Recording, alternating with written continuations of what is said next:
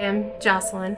I had an abortion in Des Moines, Iowa in 2002. So that morning at 7 o'clock in the morning, we entered the Planned Parenthood. We were immediately asked for payment.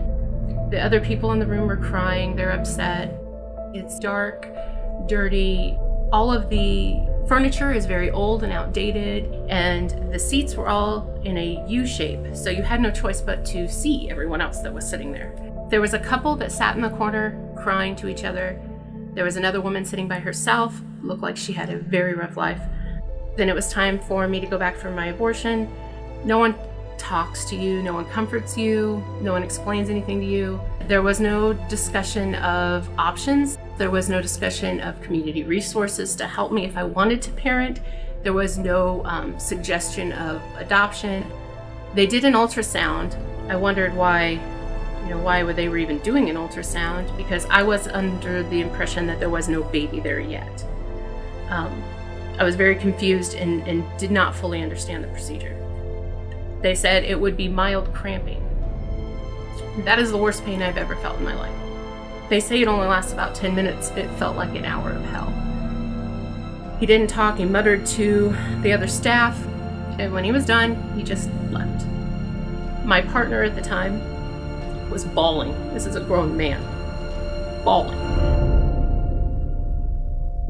Afterwards, we were led to a recovery room, which was just a small room with chairs, armchairs, and they said after a while they would check and make sure that our bleeding was okay, and then we could just leave. No aftercare, no follow-up. And it took a while, to realize what had happened. And I tried to convince myself for a long time that it was okay. You'll find that the abortion affects all sorts of areas of your life. It affects the way that you parent your other children.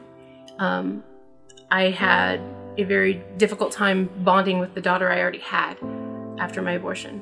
I had a very difficult time bonding with the child I had after my abortion. I became pregnant right away.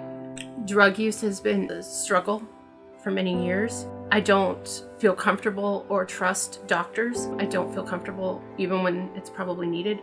I certainly don't seek out dental care, specifically because the machines that are used in the dentist office, the suction, the sound of the machines puts me right back at that day. And I can't even go to have a cleaning done because it's that traumatic. There's absolutely no reason to go to a Planned Parenthood. There are so many community resources now that can help you get to a real doctor and receive prenatal care. There are resources to help you financially, spiritually, even if it's just finding a safe home if you're not in a place that's safe. My husband works really hard. He works 40 hours a week, and we live paycheck to paycheck. To know that my husband's hard-earned money goes to fund an organization that has destroyed my life and the lives of thousands of women, in addition to destroying children in the womb, is repugnant, and it makes me sick. I am a one-issue voter. This has affected my entire life, not just my life, but other members of my family, other women in my family that have had abortions. This has affected our family so broadly, this can't be political anymore. These are people's lives. And I've been voting for pro-life politicians since I've been able to vote, and I need to see action. People are hurting. People's lives are being destroyed. It's time to defund Planned Parenthood.